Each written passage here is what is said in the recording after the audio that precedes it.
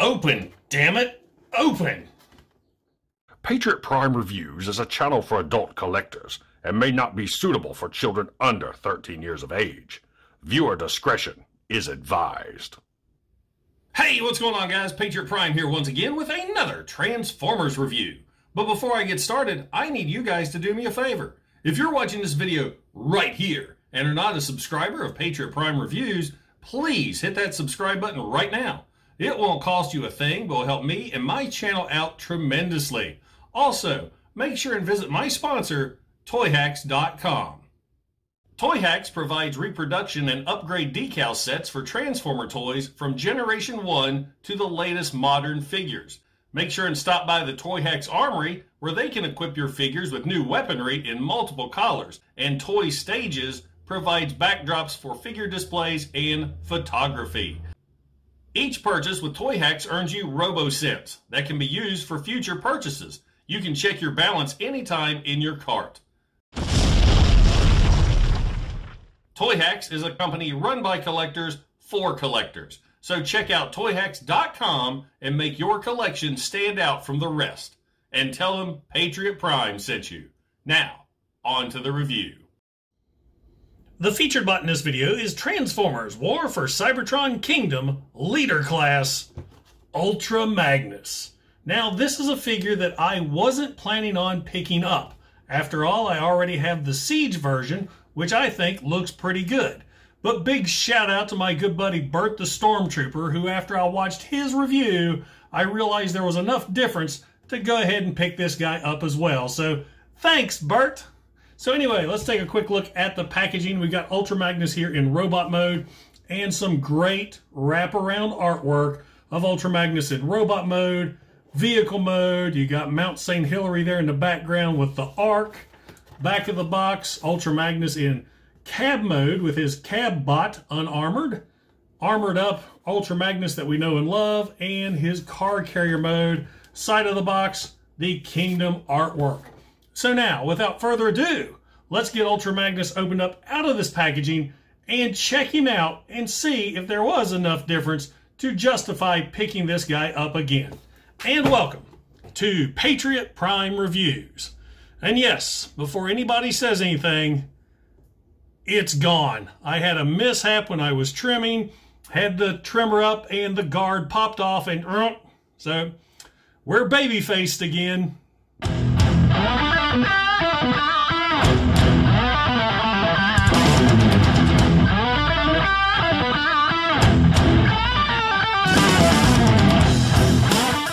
So what I decided to do with this video is just show off the comparisons between Kingdom Ultra Magnus and Siege Ultra Magnus. So if, like myself, you're having a hard time deciding if you want the Kingdom version, if you already own the Siege.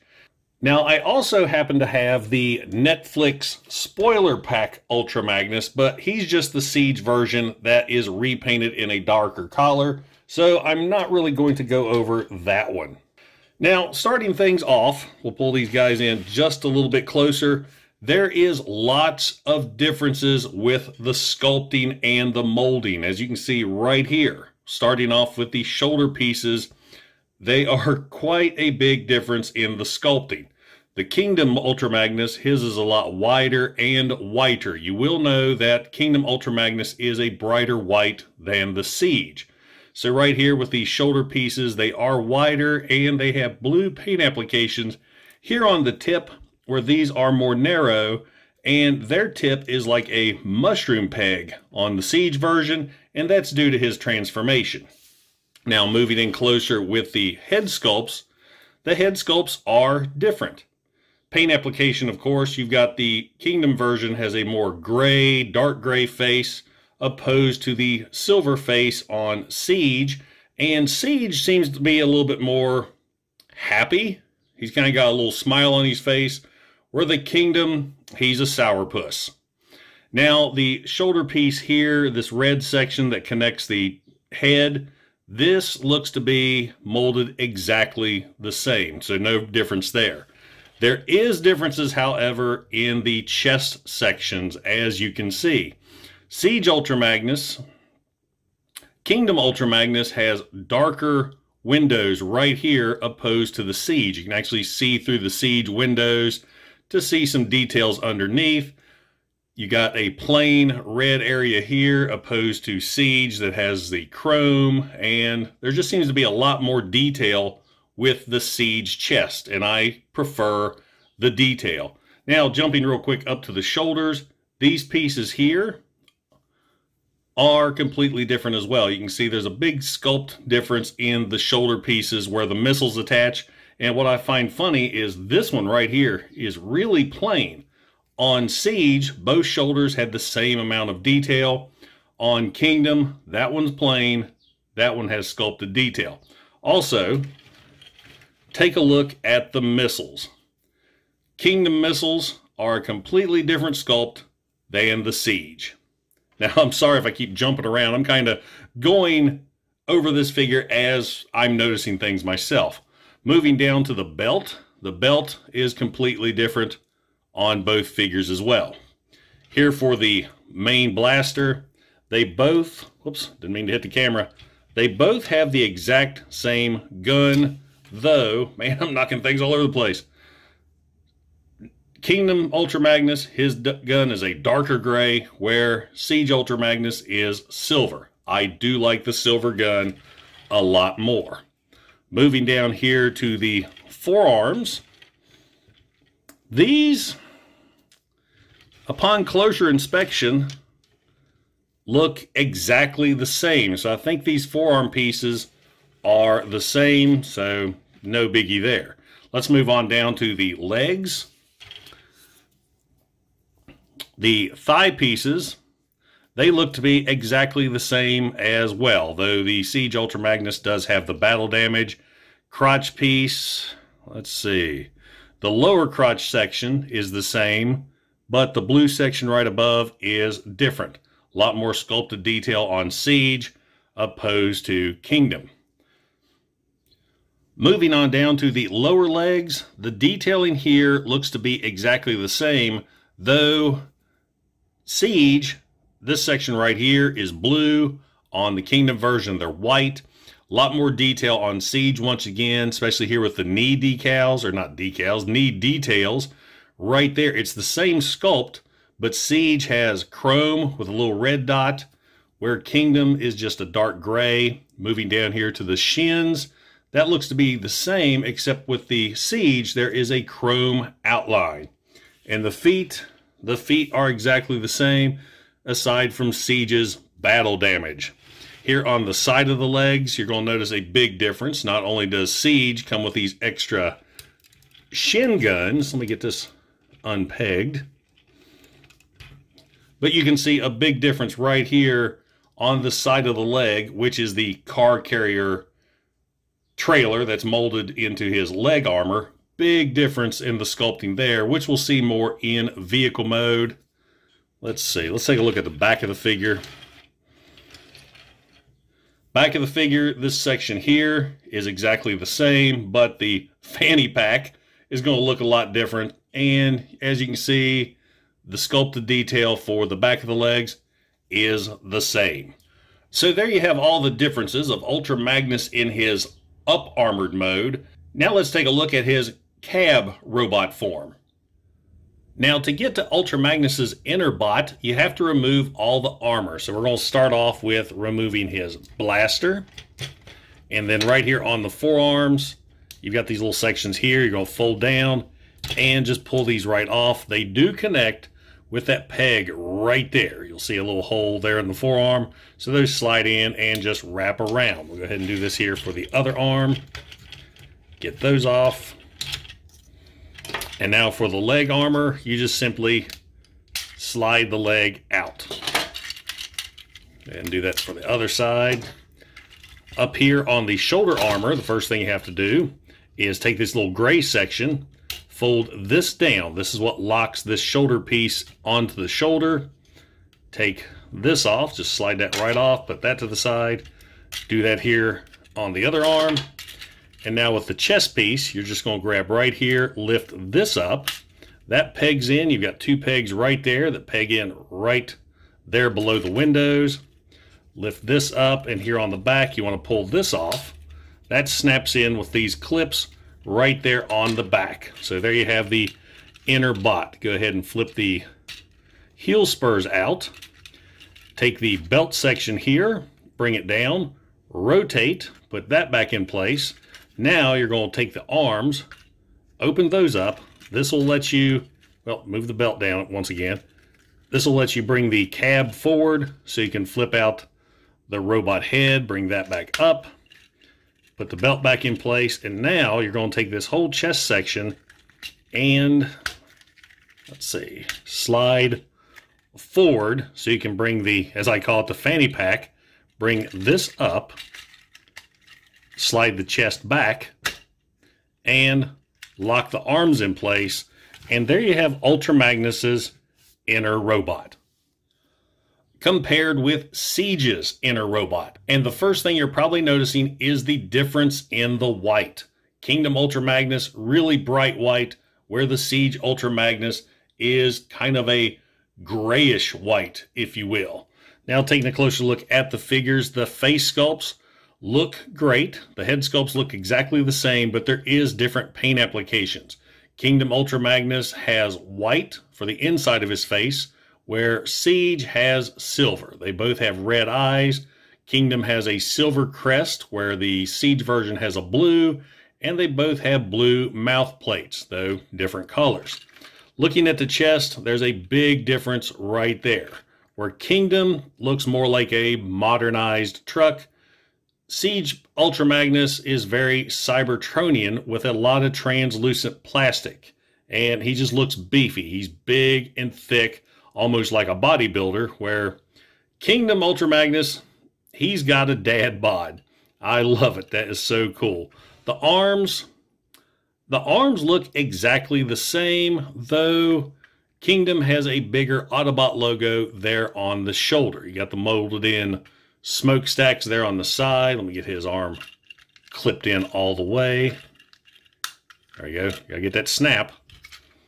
The belts look exactly the same other than the paint applications. Crotches, the same. Upper legs we've already seen.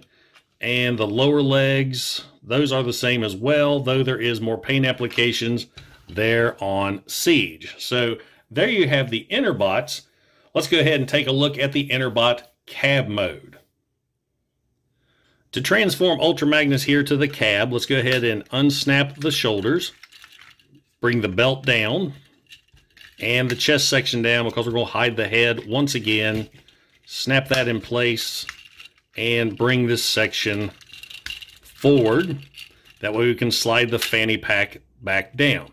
Now I'm showing transformation for this figure because even though it's exactly the same as the Siege, I never reviewed Siege Ultra Magnus. Now I first started reviewing modern figures when the Siege line came out, and for some reason I skipped Ultra Magnus, so that's why I'm showing this off now. So once you get this all formed up, you're going to bring the arms in like so and just fold those along the back. They will peg in right there. You've got a peg right there that's going to line up to that slot. Get that in there. Now mine is really tight. I don't know. See, that arm goes in really good, but this left arm is a struggle. But once you get the arms in, you've got that look going on. Take the heel spurs, fold those back into the legs or into the feet, and bring the legs up. Make sure that belt is all the way up there. Nice ratchets there on the legs.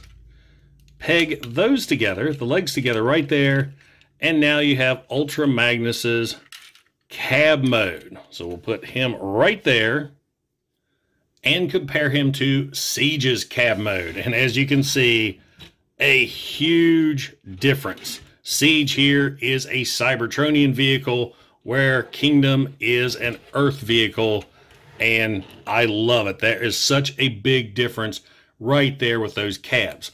Now, a couple complaints with both cab modes is I hate the fact the smokestacks are there in the center. They should be along the side. So I hate that. I don't get it, but I don't think there was any real way they could have made that work. Then again, I could be wrong. Plus, the fists are very wide open. You can tell those are robot fists right there.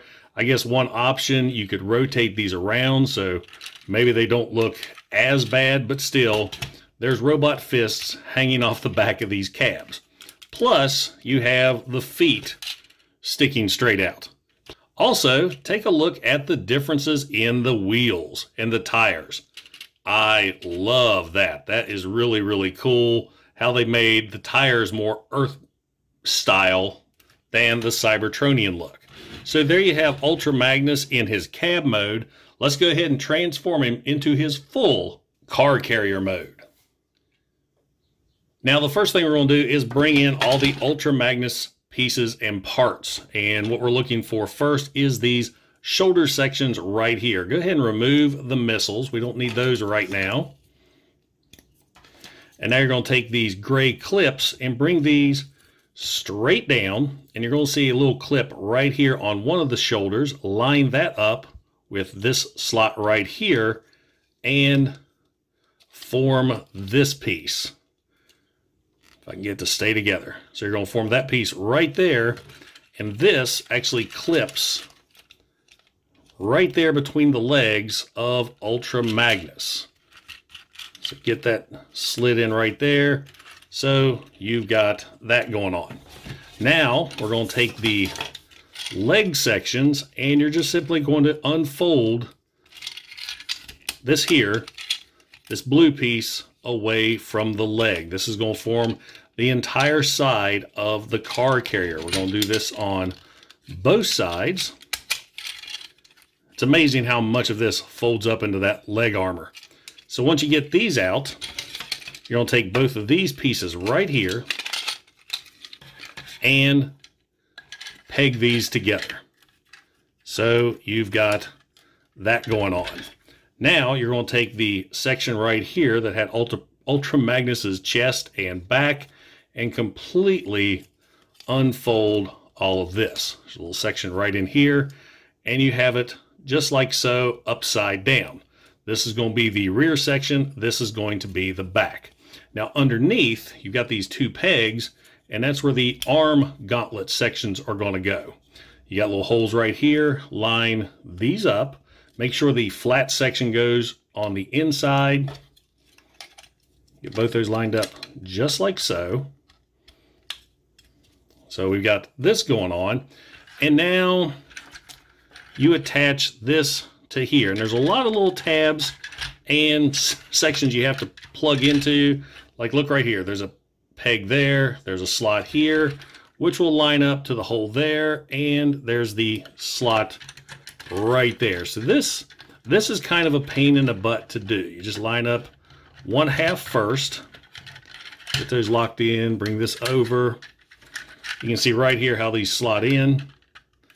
Hopefully this will show up on camera real good. And just squeeze all these together. So you've got this, and push this down right there.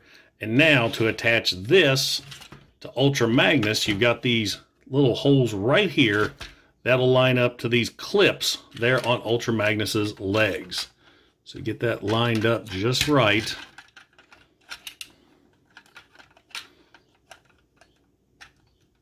There you go, snap in one, and then we'll snap in the other side. Now, once everything's all tabbed in and secure, you're going to take the missiles, and there's a couple different places you can put the missiles. They're shown in the instructions back here, but I think that looks stupid.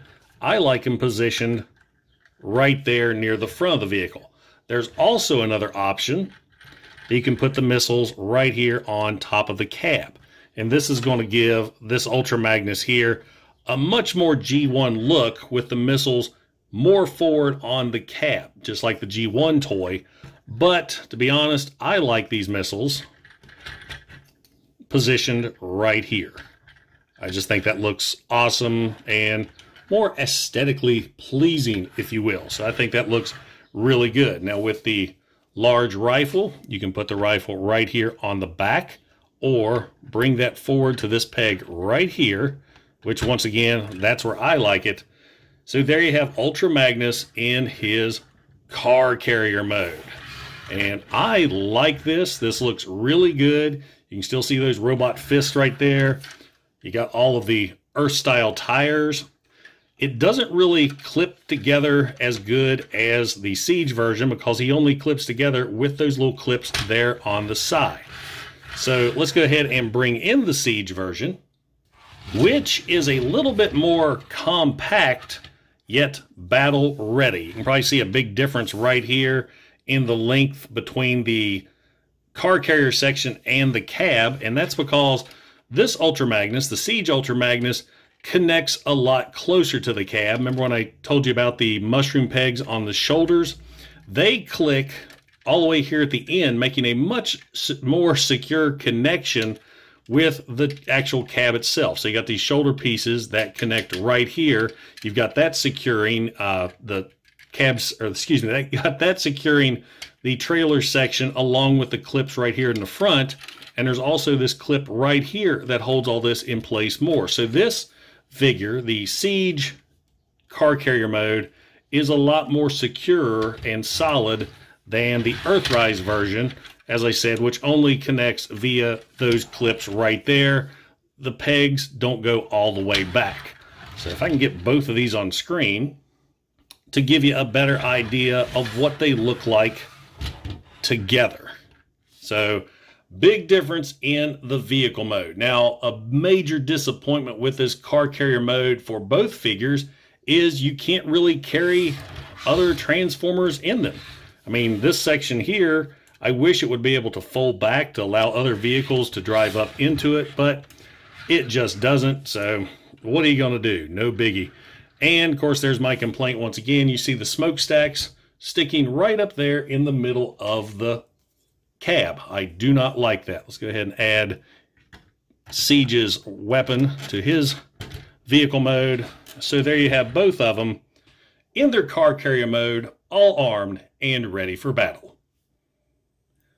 And now for some quick size comparisons. Here is Transformers War for Cybertron Kingdom Ultra Magnus with Generation 1 Optimus Prime, Generation 1 Ultra Magnus, who will be getting his own G1 review this month, Studio Series 86 Hot Rod, and Earthrise Optimus Prime.